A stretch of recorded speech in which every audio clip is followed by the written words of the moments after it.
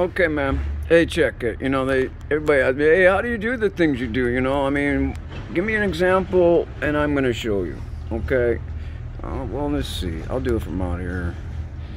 I'll zoom in because look at that, man. I did those gauges individually, print and cut it each one, and individually mounted those up. Who does that? Who does that? It's details, bro. Details, details, and details. You want something, you gotta go get it, man. You want to be the best, you gotta be the best, man. You don't just say it, you gotta do it.